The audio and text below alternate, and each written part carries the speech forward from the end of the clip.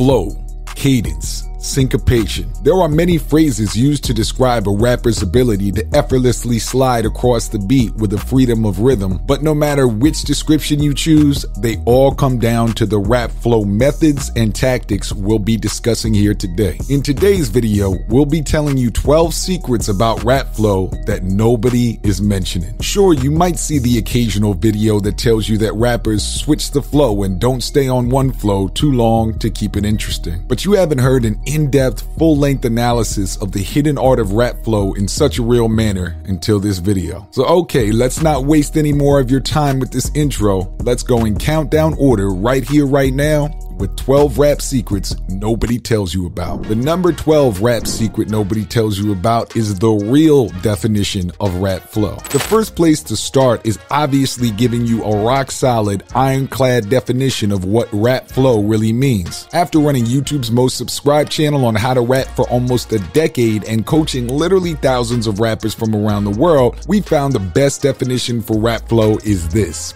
drum patterns in word form. That's it. That's the big mystery. Rap flow is drum patterns in word form. In other words, much like on any given beat you have guitar patterns, string sections, horns, and what have you, you have an additional section of vocal instruments in word form, so to speak, represented by the drum-like pattern of your words. Now that you understand that rap flow is simply additional drum patterns in word form meant to be overlaid with the rhythm of the instruments and specifically the beat, rap flow secret number 11, rap flow plus rap beat, is what makes hip-hop addicting, will help you understand what makes rap as an art form much more addictive than many other genres. It's the interaction between the active rhythm of the instruments along with the active rhythm of your flow, vocals in drum form, your voice, and so on. Therefore, the more you can think of your rap flow as an additional instrument that can be playing different notes, so to speak, through the creatively unpredictable choices you make as a writer, the more likely you are to make exciting decisions on what to do with your flow as a rap artist. Number 10 rap flow secret to help you improve your rap flow is playing a musical instrument helps. Now that you understand how crucial it is to understand the relationship between the flow and the beat, if you've ever reached any skill level of musical instrument, it will definitely help with your rap flow. The reason being that learning instruments requires some of the same rules of meter, tempo, and rhythm that flow requires. And having coached thousands of rappers, as we said, we know that people who always get the flow fastest are people who have played an instrument before. More specifically, people who have played drums due to what you learned in rap flow secret number 12. Now, if you haven't learned drums, of course that's okay. All instruments help, but if you are currently a student, we would suggest paying attention to music class, even if you don't go the whole way and learn an instrument. Additionally, How to Rap has a fast-track method to learning rap flow and improving your rap flow in our Flow Freedom course, in which we will teach you exactly how to become free and creative in your flow choices. You can check that out in the first link in the video description. Rap flow secret number 9 to improve your rap flow: you don't have to be born with it. One of the most demotivating things you read in comment boxes in some of the How to Rap videos is people saying, you're either born with it or not. Why do you need a video to learn how to rap? Usually when you actually research those people, they either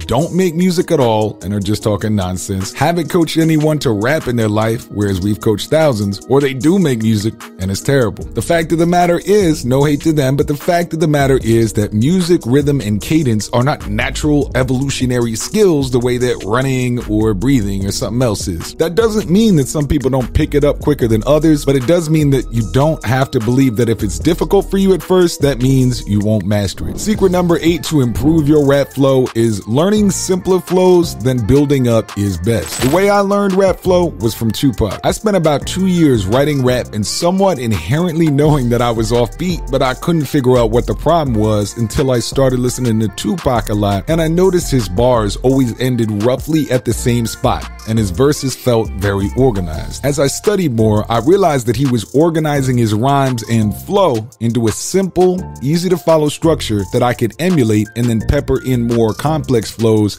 as I got better. After realizing that, I was able to ride the beat a lot easier after only a few months. So if you're struggling with staying on beat, one of the best ways to learn is to take a simpler, old school rapper and master their flow, and then you can speed up. You can even hear the development of rappers like Eminem in this this way. If you check out his early Infinite album or even the Marshall Mathers LP, his flow was much simpler, and as he kept rapping, even as a professional adult rapper, he became more complex over time. Think about Rap God. If you keep rapping, you will also speed up, but you first must master a simple flow to learn your way around a beat, and then you can expand your repertoire. Secret number 7 to improve your rap flow is write to the beat, or your flow will sound whack. This is another common debate people get into online. I don't even think this was going to be a specific issue until I began taking on clients, and over time I would notice certain clients' flow would sound fully out of sync with the beat. When I asked them what they were doing, they would often say, I wrote the song in complete silence and then I found a beat that I liked, as opposed to I wrote the song to an instrumental I enjoy. This does not work when you're learning how to rap. The only way you can get away with it is if you're already an advanced rapper and you have a simple internalized flow in your mind that people can make beats to, again, like a Tupac with his albums that were released after he died. But if you are just learning how to rap, you will need to first master how to organize your syllables and cadences to the beats provided. So I'd say for the first 1 or 2 years of your rapping, be sure to write to the beat or your flow is going to sound terrible. Rap flow secret number 6 is going off beat too much is like double dribbling. Occasionally you get people saying that they just rap off beat because that's their style, or that they don't want to sound too stiff. But to me, I've always thought of going off beat as double dribbling. Sure, there's the occasional Blueface and artists like that are known for being off beat, but do you really want to be Blueface? You can say you're playing basketball if you're double dribbling, but truth be told, nobody will want to play with you after a while because that's basically not the same sport. The reason I bring this up again is you should learn how to handle a beat and then stay on it properly, and then you can mess around with going off beat occasionally as a stylistic choice. Rappers like Jay-Z, Drake, and Nas occasionally go off beat to make a point, but it's not the main way they are rapping. So don't lean on the "it's my style" excuse. When rapping, be sure to write to the beat. Secret number 5, the more you write, the easier it will become to hear when you're off beat. This is more of a motivating point. On top of learning from the Tupac style of a simple flow and then converting it into more complex bars, as I wrote more and more and more and recorded more and more, I began to tighten up my hearing for when I was off beat. Often I see a lot of new rappers come in for coaching and I notice that they're struggling with flow issues, and the first thing I tell them is simply keep writing and recording more, because even just reps in the gym will help them know when they're off. Recording in addition to writing is an important point though.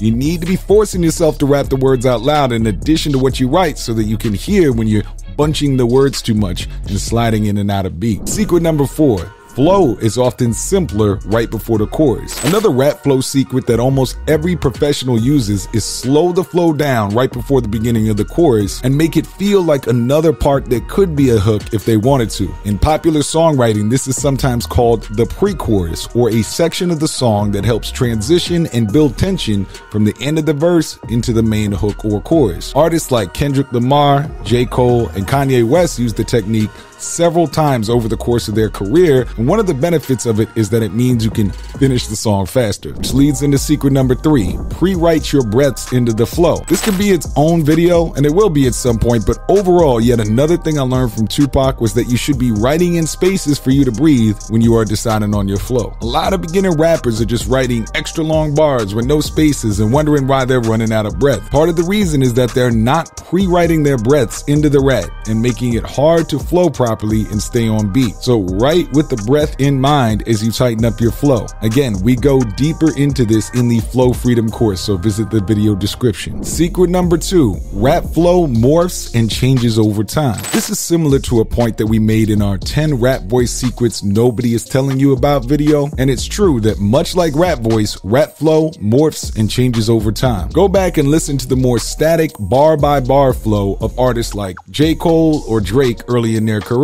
In the case of Drake, he did a very straightforward rhyme at the end of the bar flow with a little bit of Wayne vocal styling for the first couple albums, until his later work where he would open up the flow and change it around some more. J. Cole similarly was much more straightforward in his flow choices in the Sideline Story than he would be in more recent works such as The Off Season. Your rap flow will have a similar evolution, so don't stress too much if you're unsure how good your flow is at this moment. And secret number 1, don't just stick to one flow. We'll end this by saying to make sure to never settle into one flow for your whole career. Although there are many rappers who have a specific flow that they're known for, from rappers in the new generation, the Baby's flow comes to mind, all the way back to the Method Man flow and so on. The rappers who are generally considered the GOATs are often also considered masters of a variety of different flows. The Notorious B.I.G., Kendrick Lamar, Eminem, Jay-Z, and so on. So use this video and set of rap flow secrets as a reminder that you should always have a full arsenal of flows you can use on any given track to help you progress. Now, we want to see you in the comments. Who do you think has the greatest flow of all time? We're not necessarily saying you think it's the best overall rapper, but who do you think has the best flow of all time? Be sure to check out our Flow Freedom course if you want to take it to the next level. I appreciate you watching. It's the big homie Drew. I'm out.